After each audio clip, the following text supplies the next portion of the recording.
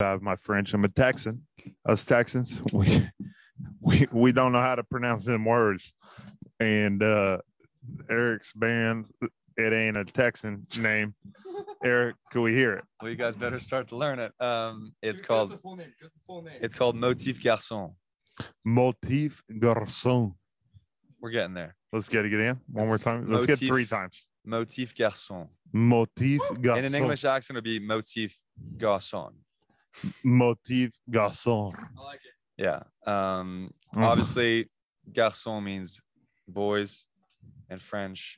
And Thank you, boys. It took a while to come up with a band name. My God, it's what's not the story easy. behind the band name? Well, I mean, long story short, I was pressured by a great friend of mine, Juliana. She said, "Okay, we need to book you a gig this summer," and I said, "Okay, let's do it." So she booked me a gig June 20th. So I needed to get a band together, I needed to get a name together, and I needed to get my songs together. And so how the band name came about was that it started off with an atrocious name, which was the Late Bloomers. That's rough. Then it progressed to the Pink Elephants, and then there was a smattering of others like Beige, Women's Wear. What else did we come up with? Going for the Cougar audience. Broken Phones, because I had a broken phone at the time. We looked at anything, we're like, that could be a good name for a band. And then eventually the Pink Elephants, I mean, I'm not gonna forget y'all. Put two and two together. I'm with the elephant. You're an elephant guy, Aaron.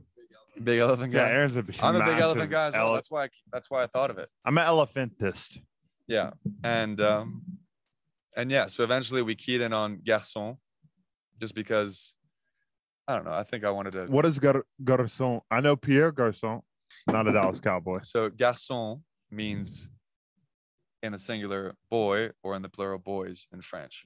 Boys. And I always liked the name Pet Shop Boys, which is a great band from the UK.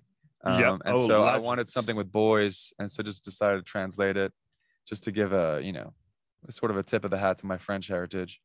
And then Motif sort of just came out of nowhere. And what does motif mean? Motif is an artistic idea. It doesn't necessarily have to be in music. It can be in art. It can be in I think I've heard anything. But it's sort of a recurring theme or pattern in art. And so if it were in music, it would be like a chorus, or a repetitive riff or something like that. The artistic voice?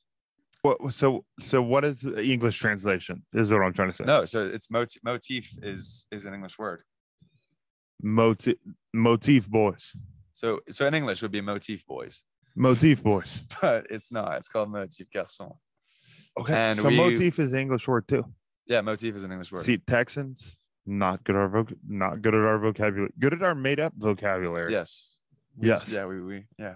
I've got an extensive made up dictionary. Yeah. A lot of people like it. Habitatable was a word you said the other day. Habitable. Is the island habitable? Is the island habitable? Is that a word? No. Is it sound funny? Yes. Is Aaron a beach? Yes. And